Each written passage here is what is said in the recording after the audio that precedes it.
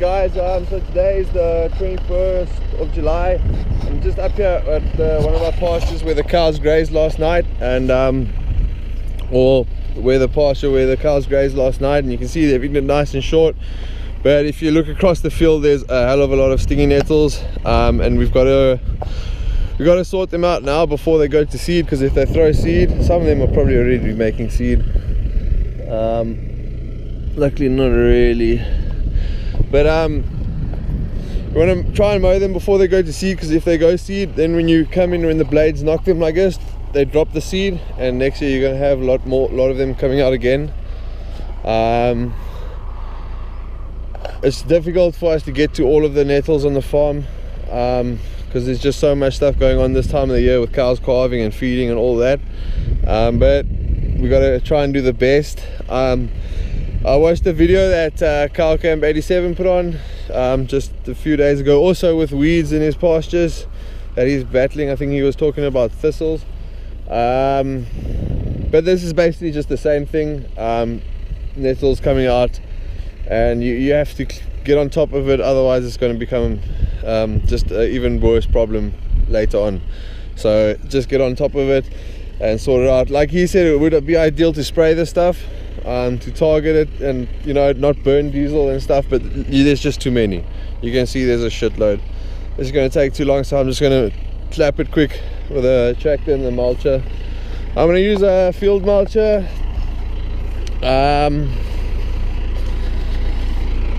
He was using Cow Camp 87 was using his disc mower.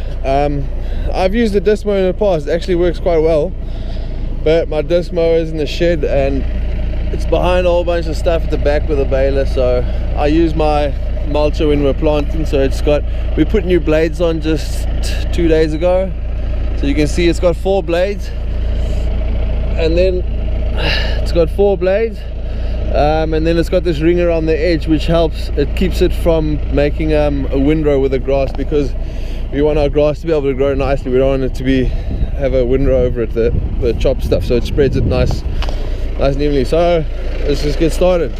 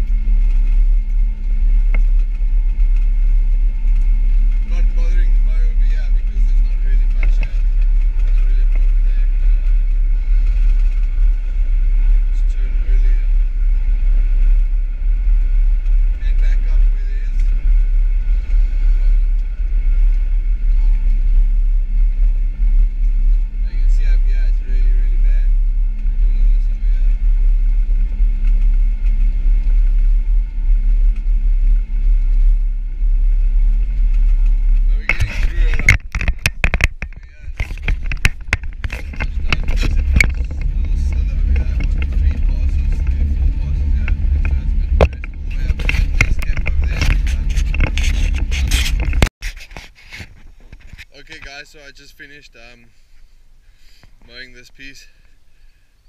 This is the piece where the cows slept last night. Then they came out of here today at lunchtime,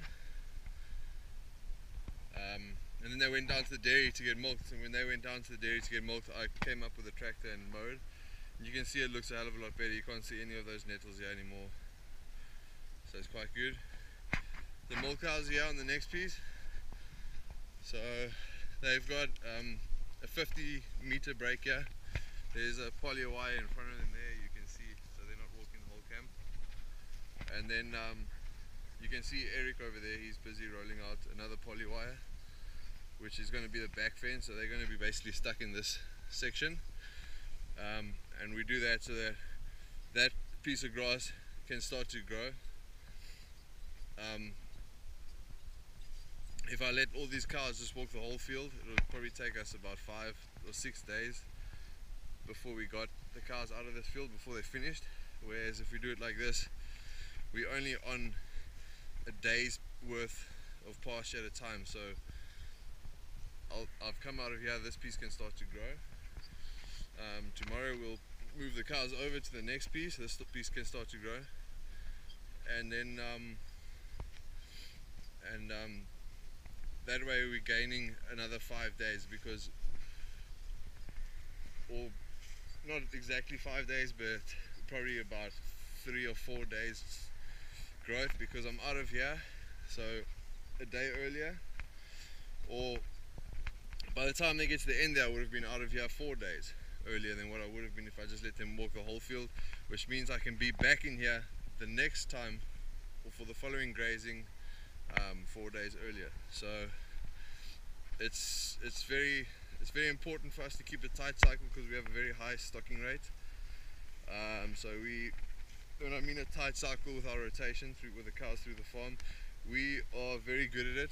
We are not on a piece of pasture or the same piece of pasture for more than 24 hours. Most of the time we're out of there within 12 hours.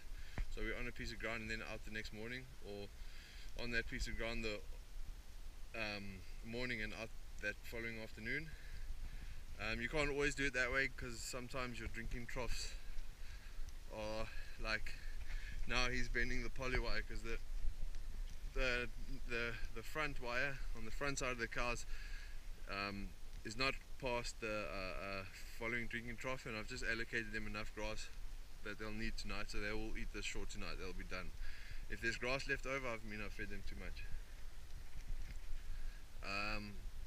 So they'll have to go drink at that drink trough up there where he is now. So we're going to try and bend the wire as much as we can this way, so for the majority of this piece won't have cows on it again. But anyway, just wanted to show you guys how we do it and how we keep a tight cycle.